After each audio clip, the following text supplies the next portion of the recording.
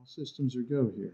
We are continuing on this study about authority. This started last week, and all of the, I guess, the records that we do have of lessons of the past are all at southaustinchurchofchrist.org or on YouTube. Seems to be easy enough to find them on YouTube, actually. But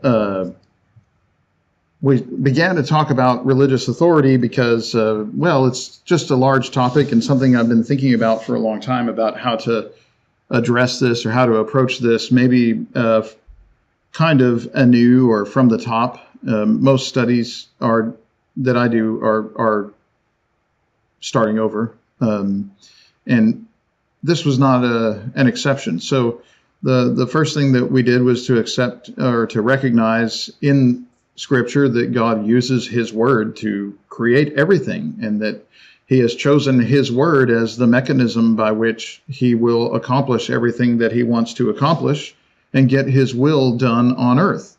We looked at the creation, we looked at Isaiah 55 and other things of this nature. In the evening, we looked at establishing authority by letting our will be His will, which is to say that we turn these words in the Bible into our actions in life. And looked at a couple of examples of that, of how they took the Lord's Supper and how therefore we do, and how they worshipped in song and how we do as well. This morning we looked at Achan and the account there in Joshua, really 6 through 8, with the main point being that if you allow God to prescribe what you do, then you succeed. If you go on ahead without what God said to do, then you're going to fail. It's going to be a problem. Something like Achan will trip you up in that case. So here today, this evening or afternoon, where are we? This is the Central Time Zone, right? Yeah. So it's afternoon, late afternoon, and we're looking at what I call unnecessary inferences as we look at fundamentals of religious authority. I want to focus on the authority aspects of Scripture and of the account that we're looking at in the altar of witness. I say unnecessary inferences, not because inferences aren't real or binding, which they are. They are real and they are binding, and I realize they're the first thing to get attacked by people who are not actually interested in authority at all. They're interested in getting out of authority, out from under it. That's not what I mean. What I mean is, just as much as we allow God to prescribe what should be said or should be done, it is also the case that there are some things that are okay and ought to be seen as not legislated. And there are choices that can be made, things that can be done that are clean in and of themselves, and that is also an acceptable thing. I choose the altar of witness for this because it is a good example of things that are acceptable, even if they are not necessarily spelled out. They stay within the boundaries of what is spelled out. But it's also the case that the people themselves tried to draw together what happened with Achan in Joshua 7 and what they thought was happening in the altar of witness. And that tells me this is the thing that we need to make clear for ourselves. Surely Achan was a bad guy and he did wrong, and because he did wrong, it hurt the people. That's true. But actually, the bigger problem, Achan is going to happen. You're going to have somebody who is overtaken in a trespass. You're going to have somebody who takes on something they should not do. People, members of the congregation, have done a lot of things. We've had people steal from the treasury. We've had people use drugs. We've had a lot of things happen. Every congregation of any, lifespan has had a lot of things happen. They're going to happen. The question is, what do you do about it? how do you respond to this? Do you sweep it under the rug? Do you look the other way? Or do you care enough about the souls that God has entrusted to the congregation to do something to help them, to address that matter? And so the problem for Achan was not so much that Achan happened. That's going to happen. The problem was that the people didn't respond appropriately. They didn't check with God what he wanted them to do. And this resulted in death when they tried to go on in battle and God wasn't with them. But what you find later in Joshua 22 is that the people didn't draw that conclusion, and they should have. So I'm drawing it for us. In Joshua 22:20 is where the people said, "Didn't Achan break faith in the matter of devoted things, and wrath fell on the whole congregation of Israel? And he didn't perish alone for his iniquity." These people, and this is an argument lifted out of context, and we'll get to the context, but what they're asserting here is that, yeah, everybody loses their lunch or loses their recess because little Johnny was chewing gum. That's the way that God works. You know, maybe your kindergarten teacher was like that. It was mean and not fair. But, and they have, you know, they can do whatever they want. That's their classroom. But that's not actually how God works. That Achan did something wrong in private that nobody knew or had a way of knowing, and therefore the whole congregation is guilty. No, that's not how God works. The reason why the people perished was not Achan's iniquity. Let me put it that way. He did have iniquity. He did do wrong. It was the immediate, proximate cause of the trouble. But there was something else happening there. This is not the right conclusion. See, what happens when you go down this road of, well, Achan had this thing, it was hidden, it was in his tent. This is how brethren go down this totally wrong path of, therefore, we need to know what every individual member is doing in the privacy of their own homes, lest they do something wrong and we have fellowship with it, and therefore God takes away our candlestick. Yeah, no, that's not right. That is not taught in Scripture. There is such a thing as individual responsibility. Some things are clear, some things are not clear. Paul told Timothy very plainly, the deeds of some are obvious and precede them to the judgment. The deeds of others cannot remain hidden. Yeah. And the secret things belong to God, right? And they're, do not judge before the time. God will bring to light all the things that are hidden. There are many places that tell us, no, the lesson of Achan is not, we need to implement a tent digging program. We got to go around everybody's tent and dig under there and see if they got anything hidden. No, that's not right.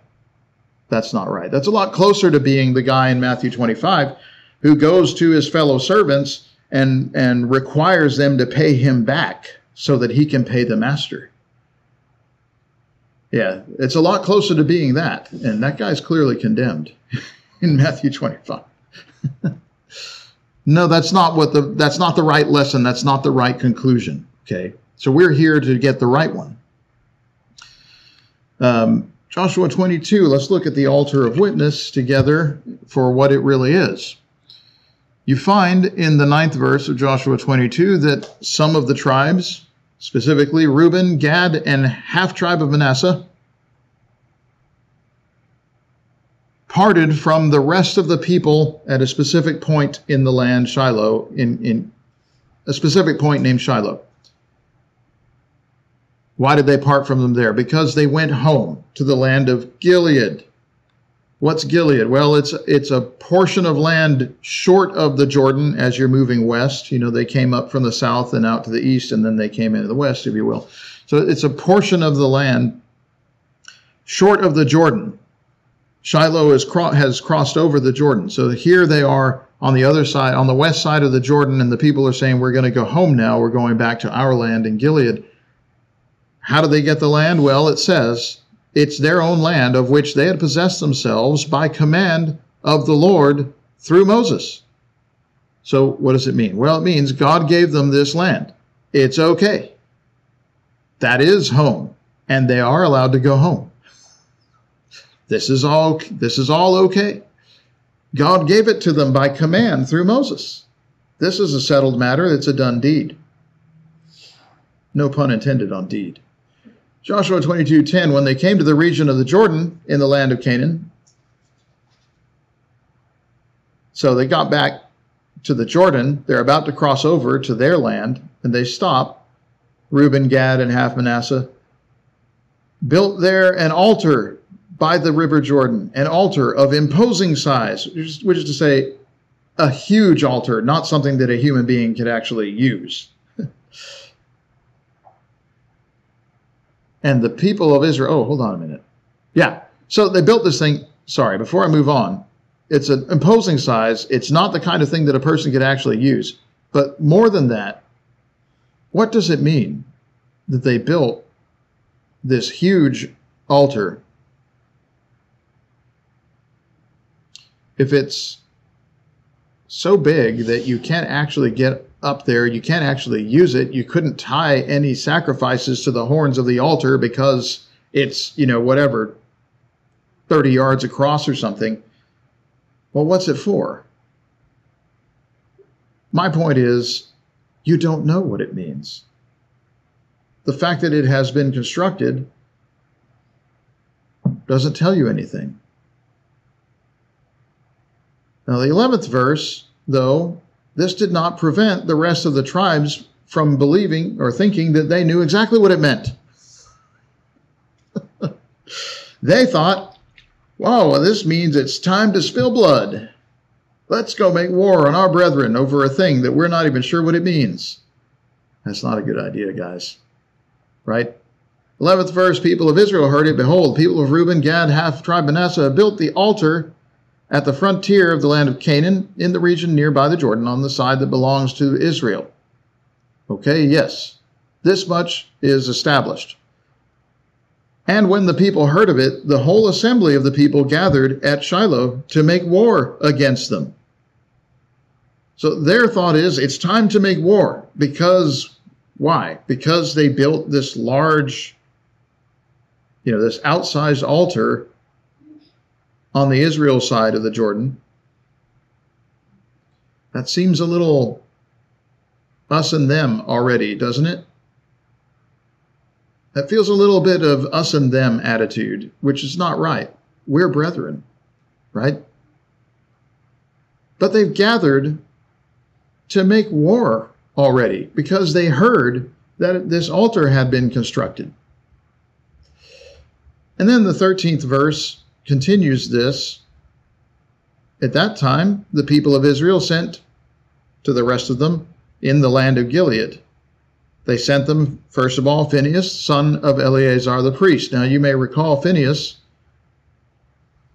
from the incident of Baal Peor. He had God's covenant of peace because he stopped the plague in connection with their fornication with Moab and the worship of the Moabite gods. But he did that by thrusting through a royal couple with a sword. Nonetheless, it's what God intended to have happening there because they were making peace with foreign gods of the foreign lands that they were coming into. And that was never God's intent for the people. Thousands of people died in the plague at the hands of God because of this evil. Phinehas checked that plague by putting an end to it. Now the people send Phinehas out to make war, though. He had God's covenant of peace, but now he's being sent to make war. That is unfortunate. You do need people that have a spine. As they say, you need the three bones, right? You need 3 bones. You need a wishbone, you need a backbone, and you need a funny bone, right? Or maybe it's the other way around. Wishbone, funny bone, and backbone. That's what you need, yeah. You do need to have guys that have a backbone that will stand up for the truth and that will say something, even if it's not popular and even if people don't like it. You do need that. But we're not in the business of making war. And we're not in the business of drawing hasty conclusions about brethren or anybody else.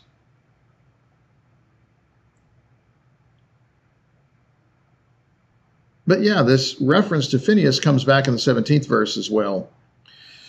But who else is going? It's Phinehas also with 10 chiefs, one from each of the tribal families of Israel, that is the 10 who weren't living in Gilead, every one the head of a family among the clans of Israel.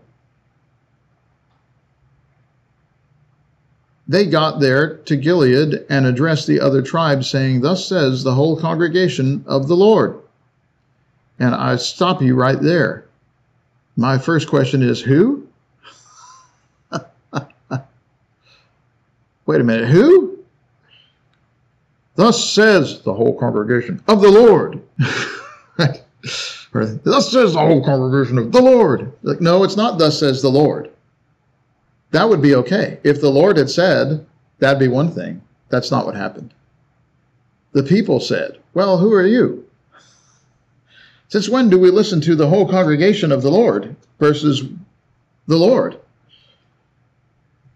And it's good when we care what brethren are thinking, and when brethren who care about you address you and speak to you in the name of the Lord. That's how discipline works.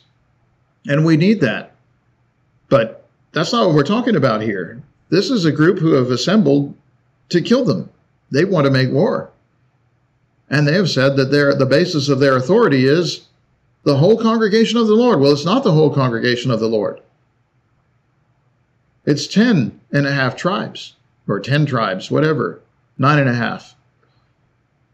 Thus says the whole congregation. No, that's not true. And even if it were true, it wouldn't make it right. What God says is what's right, not what the people agree to. I always remember a certain individual, and Emily always remembers too, but I always remember a certain individuals who would unpredictably object to my lessons. I say unpredictably. It was predictable she'd have something to object about, but unpredictably, like, as in I never knew what she was going to object to, because the basis of her objection was, that's not how they taught it when I was growing up. I never heard them say that. And, you know, at first I would try to be like, well, is this not scriptural? Is this not, well, but, you know, there was not a way that they could have gotten this, you know, they lived their whole lives and they've already died and gone on to their reward, you know, and I was like, well, I didn't know you were alive in the days of Moses and Jesus. But, you know, as far as I can tell, this is consistent with the words of the Bible. Right? Well, it doesn't matter what you heard growing up, what they said or what they didn't say. That's between them and their God. And if they were wrong about something, they don't want you to be wrong too, just because they were. If anything, Jesus said that rich man who went to punishment wished that his brothers would not follow him there. So if they got something wrong, and that remains to be seen, they don't want you to get it wrong too, just because they did. The worst mistake, I think, about appealing to the authority of the congregation, of the people, the church, the history of the church. You know, you're looking back at it and you're wondering, especially when I think of like restoration heritage, as it is called. People are spending a lot of time looking back at a group of people to see what they were doing. And that group of people was precisely not doing that. If they had been looking back the same amount of time to see what they were doing, they would have stayed Baptist. They would never obey the gospel. Because that's not authority, friend. And if you could pull them out of the grave and shake their hand today, they would tell you the Bible is right. Do what the Bible says. Right? That's such a huge mistake, but it's very common. That's why we point it out here. All right, what did the people say? What is this breach of faith that you have committed against the God of Israel, turning away this day from following the Lord by building yourselves an altar this day in rebellion against the Lord? This is what you call a loaded question. The loaded question, like, have you stopped beating your wife yet? You cannot say yes Because then they say, well, why were you beating her? And you cannot say no, and then they will say, why don't you stop? That's a loaded question, and this one is loaded too. What is this breach of faith you have already committed? Well, that remains to be seen. They're assuming too much, right? They're assuming that this is a breach of the faith. That's not been proven. They've assumed that it's already done. It has been committed already. The sin that is obvious, whatever that is, has already been accomplished. They're turning away from following the Lord. Why? Because they're literally turning away to go back to Gilead. You have to wonder about that. Is there too much emphasis on the physical? Building an altar in rebellion against the Lord. Well, this is also not so. That's not a necessary conclusion. None of these is a necessary conclusion. There's no indication that they've committed or done anything. There's no indication that it's contrary to the faith in God to build some large, obviously memorial or replica of some kind. They've assumed too much, is what I'm getting at. And that 18th verse, if you too rebel against the Lord today, tomorrow he'll be angry with the whole congregation of Israel. That's what we said before. This is actually incorrect. That's not how God works. He's not trying to trip us up. Yes, we love the brotherhood. And yes, you are your brother's keeper. I'm not for the people that bury their head in the sand and say that they hide behind local autonomy when they won't identify error in the churches or false teachers who are making the circuit. That's not scriptural at all. But God is not waiting for one person to do wrong so that he can condemn the whole congregation to hell. That's not what he wants. He wants us to be saved. He's for us, not against us. That's not the nature of our God. And that's why they said what they did in the 20th verse. Didn't Achan break faith in the matter of devoted things, and wrath fell on all the congregation? He didn't perish alone for his iniquity. See, therefore the tent digging program. Therefore the evil surmisings. Guilty until proven innocent. That's what they're trying to do. And I stand firmly opposed to that, brethren. You will hear otherwise if you're asked, but I stand firmly opposed to that. That is not at all what I believe and ever has been. No, they're wrong about this. They've concluded incorrectly, and I'm afraid a lot of brethren have, that they're going to be held responsible for the sinful actions of other people, as if it is their responsibility to be the Lord's private investigator, figure out what's happening in the privacy of people's homes or anything that maybe they might be hiding from the congregation. That's just not scriptural, friends. That's the wrong conclusion from what happened with Achan. We talked about it at length this morning, but I go back to it in this thought that, look, the reason why Israel was harmed by what Achan did is that they didn't ask God first before they went out to war again. And it was never the case that the people won their military victories by means of the strength of their military. It was God who delivered them. It was faith, Hebrews 11:30, that caused the walls of Jericho to fall, not the prowess of the Israelite army. It was their faith in God. So they went to war again after Jericho without first asking God whether they should do so and what to do. If they had asked him first, he would have told them, no, do not go to war. You cannot succeed because I am not with you, because there is sin in the camp. And that whole exercise of figuring out who it is, because Achan was not honest, he was hiding, and figuring out that his family was in collusion with him to hold on to the valuable possessions. That whole process could have happened before they went to war again and lost dozens of people. They did not have to die. And yeah, it has something to do with Achan, that's true. But it has more to do, and primarily to do, with the fact that they didn't ask God first. So here, when the people come to accuse the citizen or the inhabitants of Gilead of wrongdoing, and they say, well, Achan did not perish alone for his iniquity, that's really only half true. The fact is, Israel died for their own iniquity, not Achan's. And their iniquity was presumptuous sin. They presumed and assumed that God was with them without checking. They weren't looking for, thus says the Lord, before they go to battle. And when that same Ai was attacked subsequently in Joshua chapter 8, after the incident with Achan, the Lord said, see, I've given Ai into your hands. Go take it. And they did.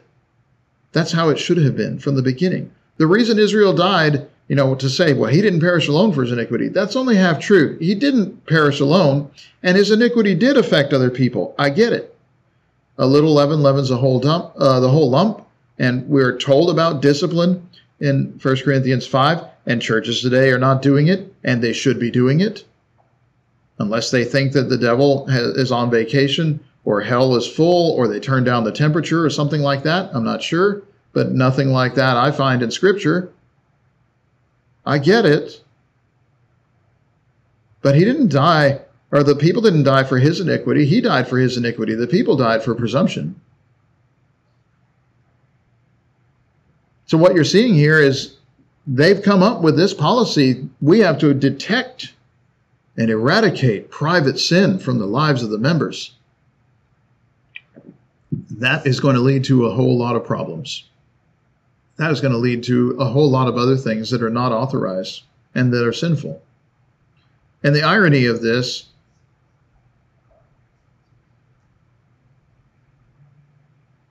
is that the death of innocent people in the battle of Ai could have been avoided if they had just asked the Lord first.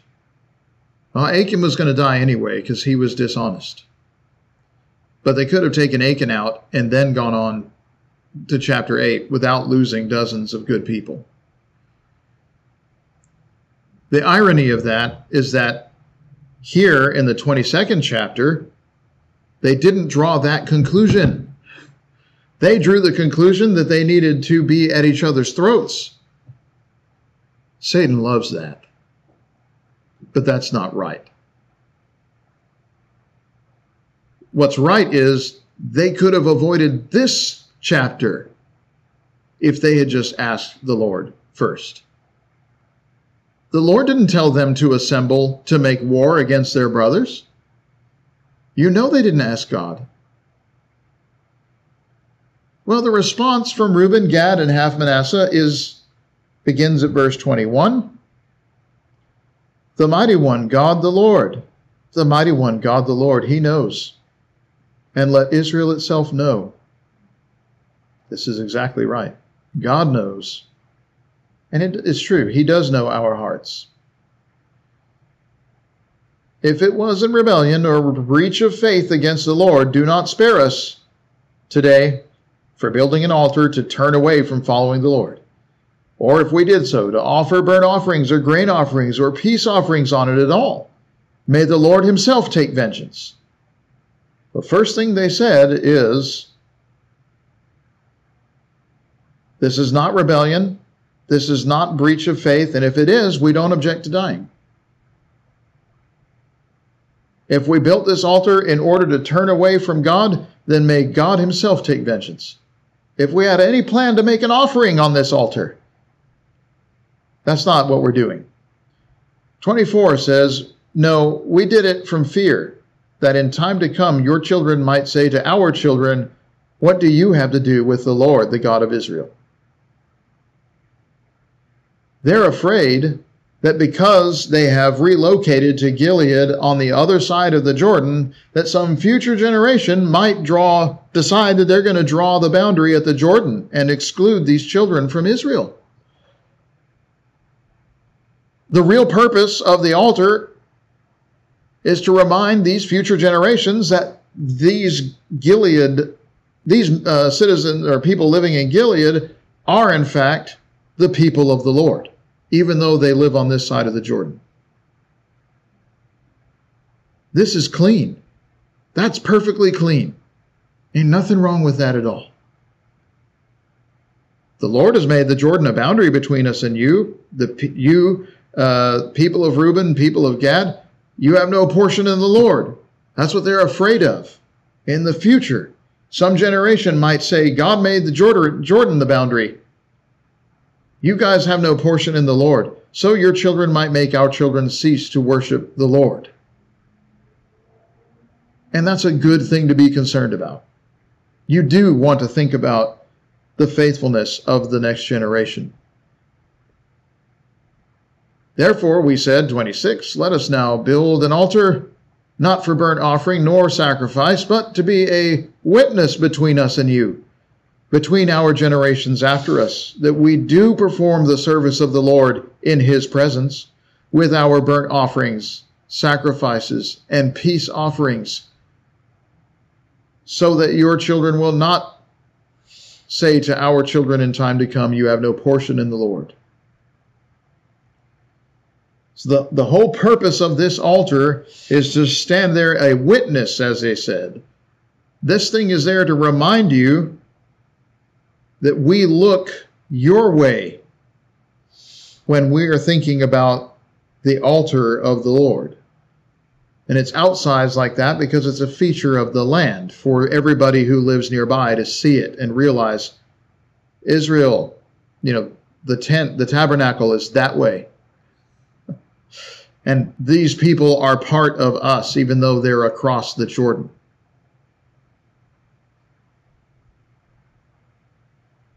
So no, this is okay. This is clean. There's nothing wrong with this.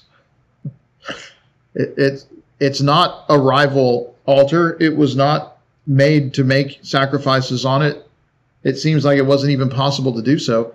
It was made as a memorial or as a monument of some kind that memorializes their agreement that they're part of Israel, even though they're settled across a river, which is a very common way to draw a boundary, said the Texan. So verse 31, Phinehas said to the people, today we know the Lord is in our midst, because you have not committed this breach of faith against the Lord.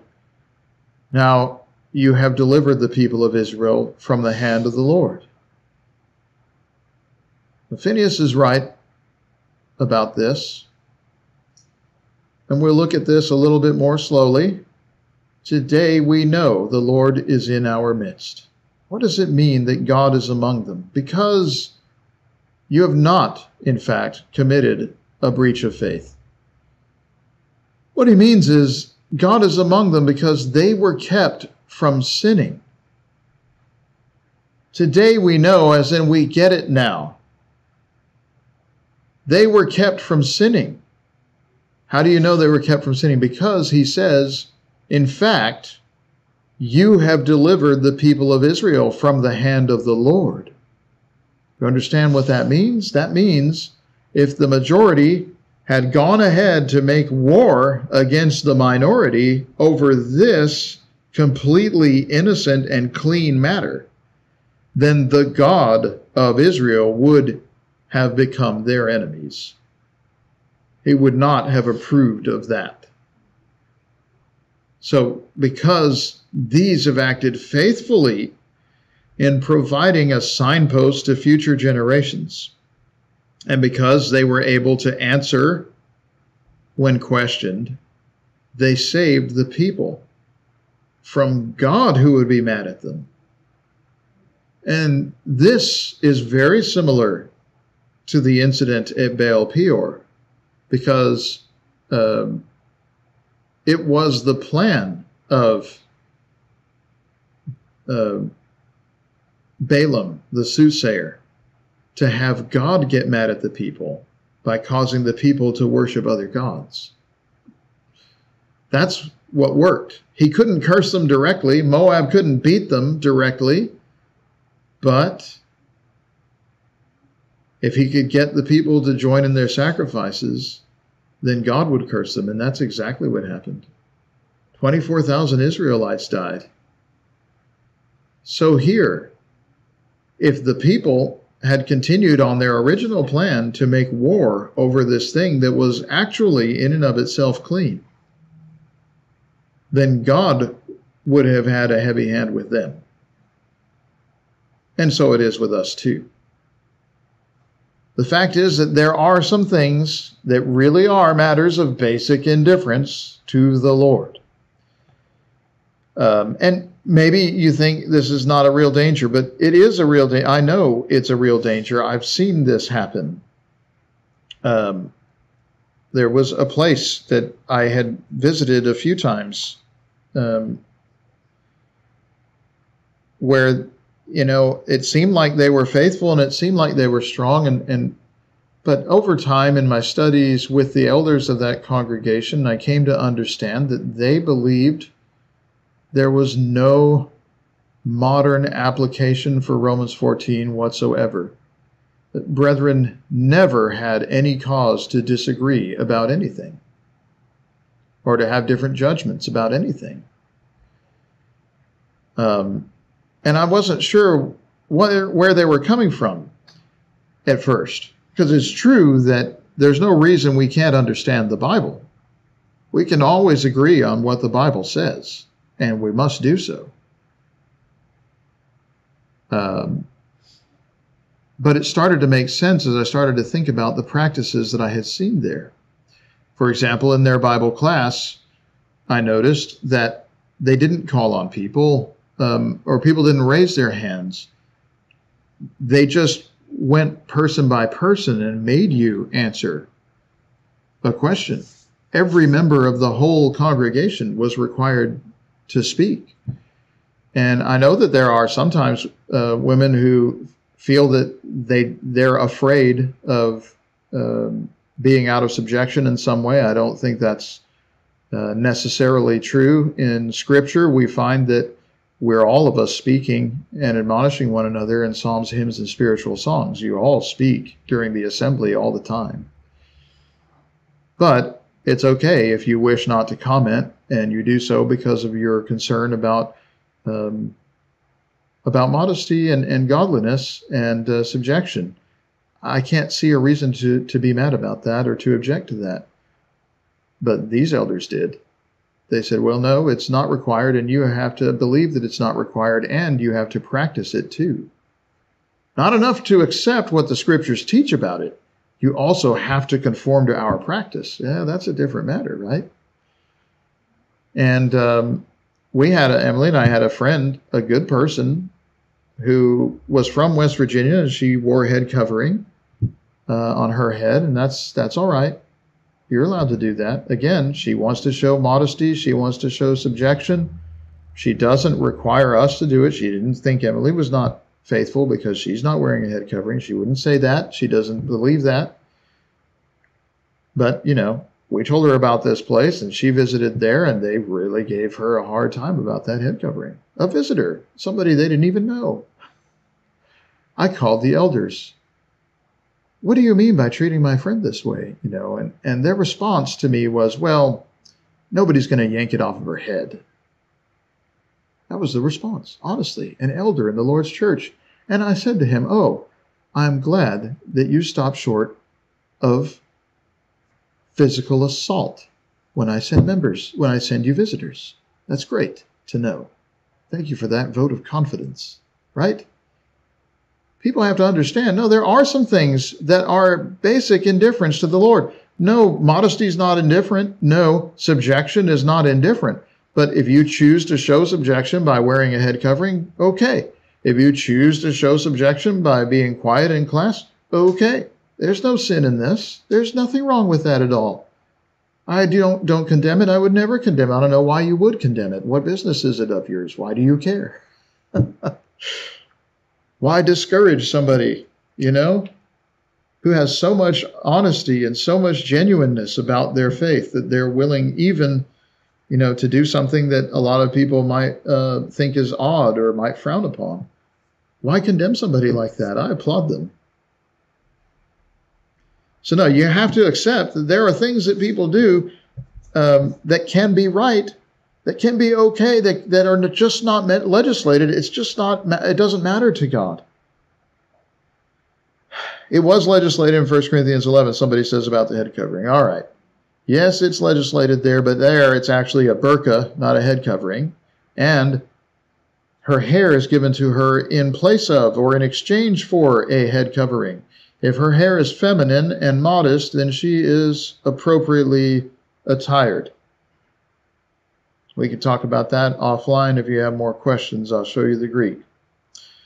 Now, the other thing about this, when we talk about matters of indifference, and again, I tell you, these are real dangers because you got brethren making war over things that don't need to be warred. We don't need any more division. We have enough.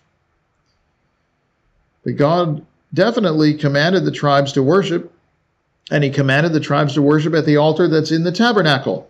They were not to make an altar for worship that was other than the one that he had. True. He also allowed some of the tribes to stop short of the promised land, if you will, the original charter, to stay on the east side of the Jordan. He did allow that. In fact, we saw that he gave it to them by commandment through Moses. It would certainly, though, be sin if, on the other hand, some tribes, some of their children in the future decided to prevent other tribes from worshiping God. All of these are definitely wrong. Right? So it's okay. God commanded them to worship at one altar. They wouldn't make another altar to worship. That wouldn't be allowed. God allowed them to stop short and to live in the Jordan. Or to live on the other side of the Jordan. There's no issue with that. It doesn't mean that they aren't as committed, that they're not as much a part of Israel or anything like that. And it certainly would be a sin if in some future generation others said, oh yeah, Jordan is the border, you're not Israel anymore, stop coming here to worship. Or let's say that somebody set up some calves at Dan and at Bethel and said, you've gone long enough to Jerusalem. Not that anybody would do that.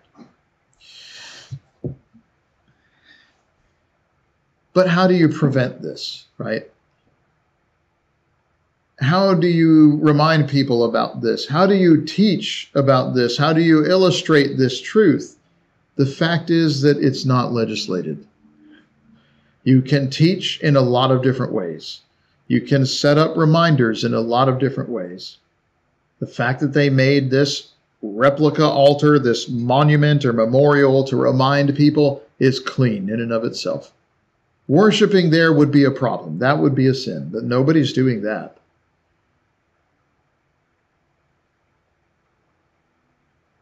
And that's why we call it, well, I say we, that's why I call it what I do, unnecessary inferences. We have to be, we have to be firm on what the Bible does say. We have to let God prescribe. And absolutely, you can and you must understand the Bible. God speaks light into existence. And he speaks us into existence as Christians. His word makes Christians. You absolutely can and must understand the Bible. And I know that the majority of the churches don't believe that anymore. They now believe that you can't understand the Bible alike. The Bible notwithstanding, I guess. God said his word doesn't come back to him empty. It accomplishes what he sent it to do.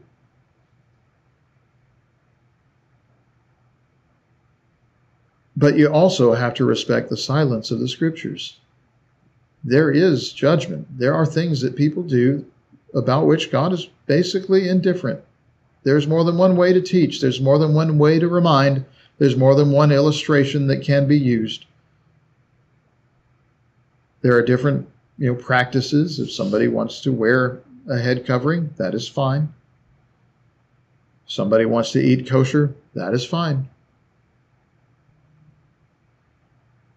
I recommend, don't barbecue tofu. If you're going to eat tofu, but let it be tofu. Don't say it's barbecue. It's not. Okay. But, said the Texan. But truly, those are matters of indifference to God, and that's fine. We have to understand that authority as well.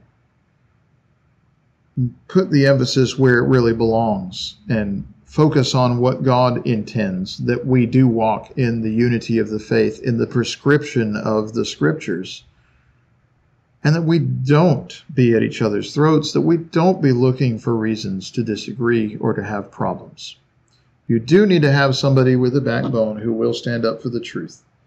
And there certainly are a lot of churches that are just not strong anymore.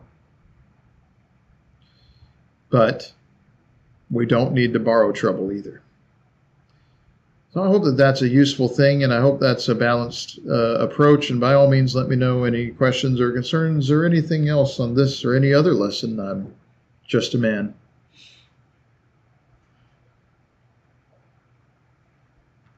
If today you are not a Christian, it's time to become a Christian. Obey God, believing in Jesus Christ as the Son of God, be buried in baptism for the forgiveness of your sins by means of the washing and the regeneration that comes through the blood of Jesus and through his word. You will be putting to death the old person of sin, that you might be raised from the dead, a new person created in Christ Jesus for good works, which God prepared beforehand that we should walk in them. Ephesians chapter 2, verse 10.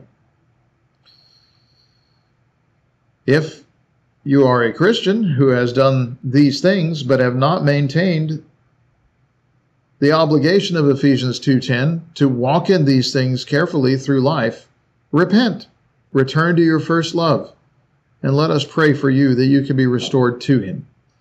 None of us has achieved a sinless perfection. None of us has gotten to the point where we no longer need the blood of Jesus.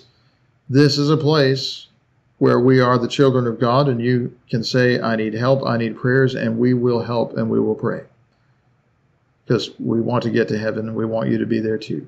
If you need the prayers of the saints, if you need to be baptized, let it be known by coming to the front while we stand and sing.